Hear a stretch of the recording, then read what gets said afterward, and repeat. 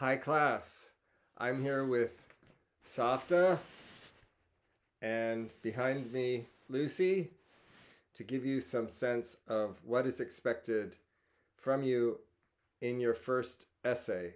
Essay number 1 about Othello. So this is a 100-point essay, 3 to 5 pages, normal font, meaning Times New Roman, 12-point, and 1-inch margins. So it's divided into parts. So remember, writing is process and we're building up to the final draft. We're not starting with the final draft. So in the process, we begin with free writing, which you've done multiple times, brainstorming, which you've done by creating the lists in your notebooks, and then cluster diagram, and that's due before your essay is due according to the schedule. So you have a cluster diagram due, an informal outline due with the thesis statement, a formal outline due with a thesis statement, of course, and the thesis statement can be refined.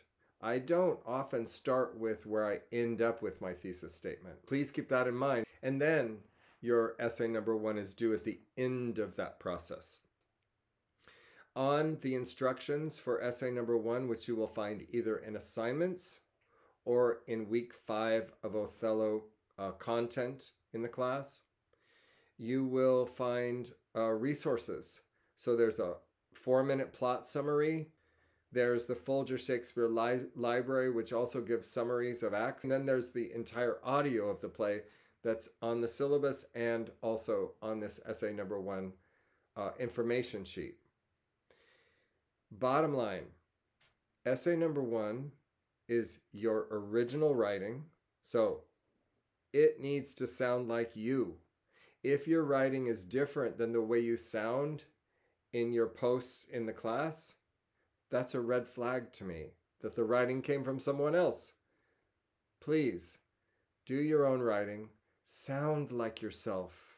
I want you to sound like who you are, not some scholar of Shakespeare or some half-baked scholar of Shakespeare for that matter. But you, who are you, comes out in the words that you use, and I want to hear you.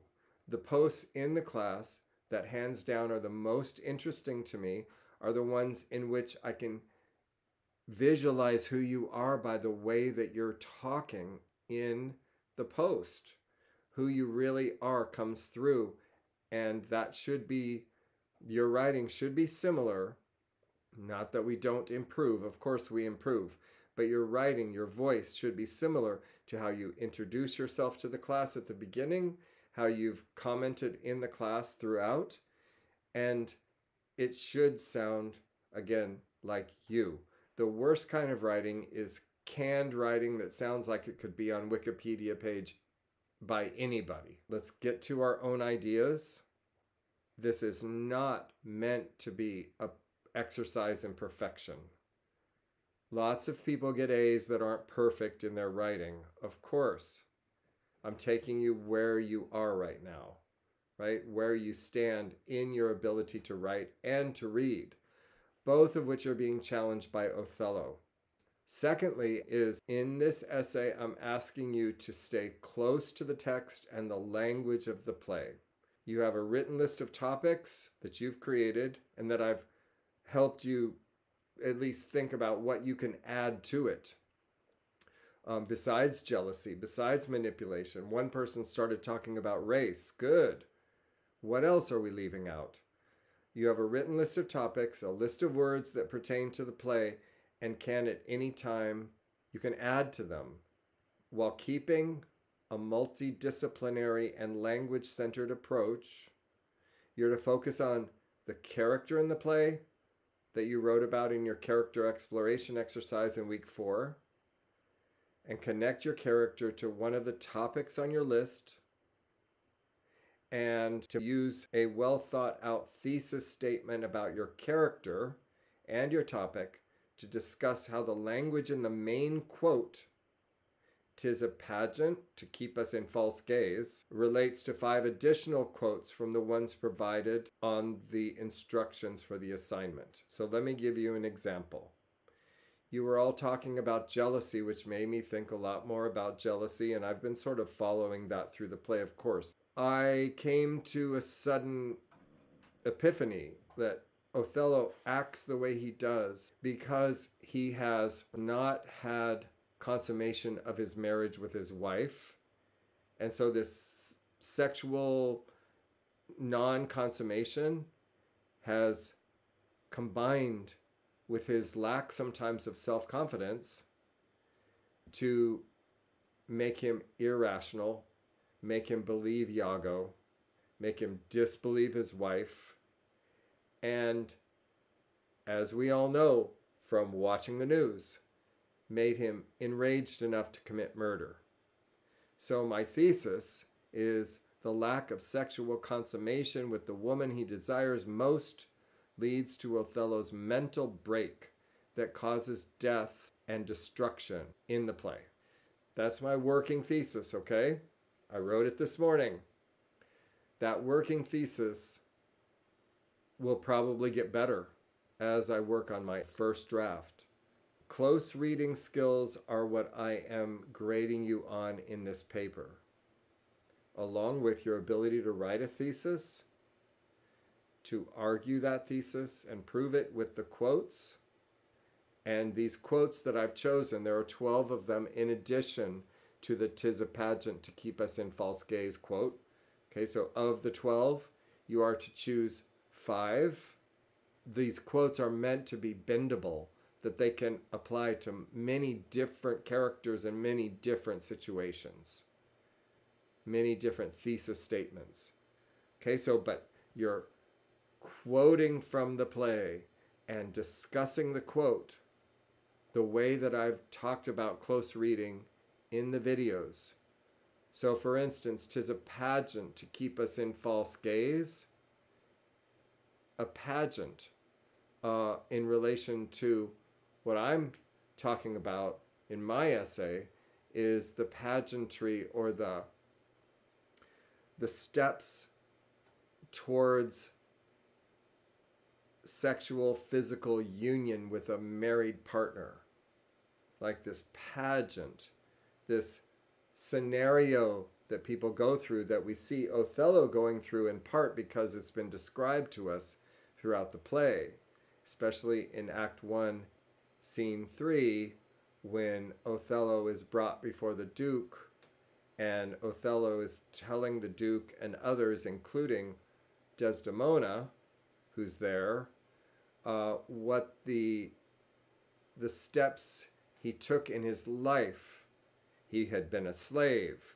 He had done all of this age of romance kind of chivalry and become a great warrior and a great hero. And he had brought himself up from the bottom of slavery to being a great general. And all of that was in part how Desdemona fell in love with him. And so these steps, one by one, are what has been the pageantry of sexual advancement between Othello and Desdemona, but it's always deferred. So at first he has to go off to war, and then on his wedding night, so he's taking a ship to Cyprus in separate ships from Desdemona and Iago and Emilia, right?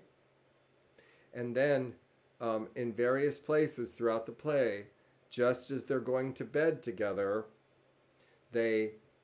something happens, like the musicians below the window are bothering them, and Othello has to go out and stop them. Many instances like that. So that's what my paper is going to be about. But I'm going to stick to the language. What does pageant mean in my estimation, in my argument? What does false gaze mean? So I have to think these things through is my point. Okay? So please look over the quotes, and you're choosing the quotes that I have discussed, as well as adding. So I'm expecting you to add your own quotes too, as I've done on my cluster diagram.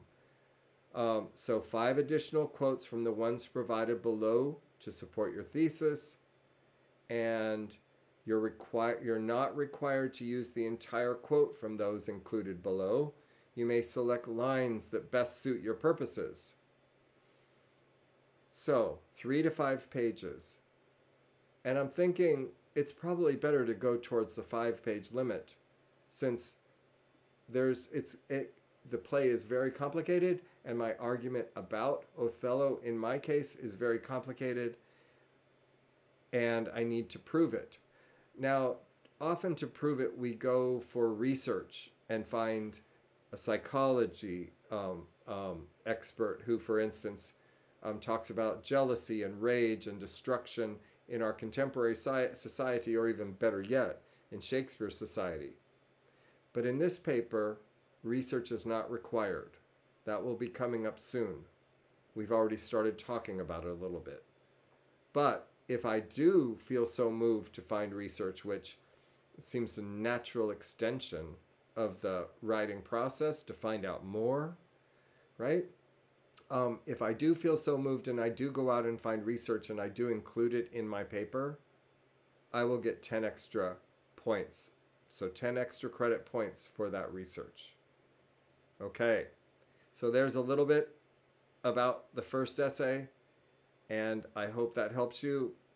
And reading the instructions is always a very good idea. Talk to you soon.